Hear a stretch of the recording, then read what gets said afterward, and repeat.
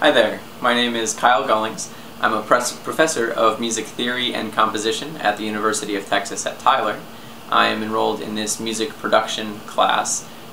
It's my first online class, it's my first MOOC, and it's my first introduction to electronic music, so I'm very excited to get started.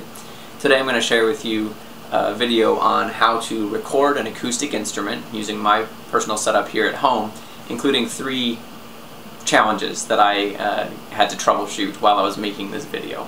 I'm very much a beginner in terms of music technology, even though I understand music from an academic perspective very well.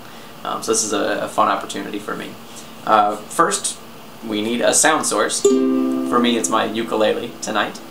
And that sound is going to hit my microphone. What I've got here is an AMT404 studio condenser microphone with a cardioid polar pattern, which gives the shape of the sound that's going to be recorded. That sound is then going to travel down this XLR cable into my audio interface. This is an M-Audio Fast Track Pro. Has 2 inputs. Both of them are combination instrument and XLR inputs. And so that's where I ran into my first difficulty. There's a light right here called signal that's supposed to flash green when it's getting a signal. So I plugged it in, turned it on, powered it on, and played my ukulele with the microphone in front of it, and I wasn't getting anything.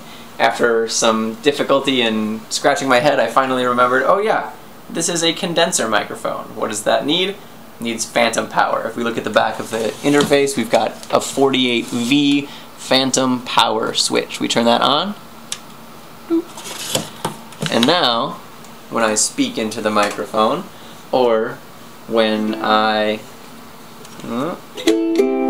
test 1, there we go. When I speak into the microphone or play the ukulele with the mic up to it, we get a green light. That means it's getting some signal. Next, I would adjust that signal level to make sure that it's not peaking, or this calls it clipping, that red light up there. And then I'm ready to go.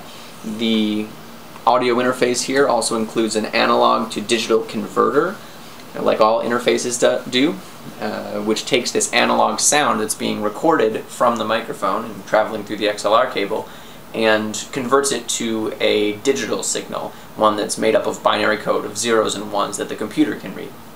That is then going to be put out through the MIDI cable I have plugged in the back, and that cable makes its way to my computer, which is where it's going to reach my DAW, my DAW. The recording software I'm using for today is Audacity. It's a free program, and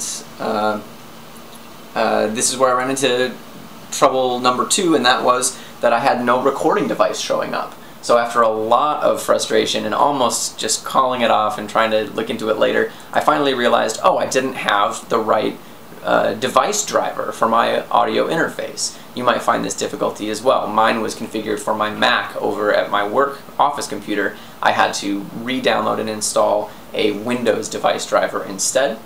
And once I did that and finally turned off the computer completely and turned it back on, then it finally started working again. And we can see that here.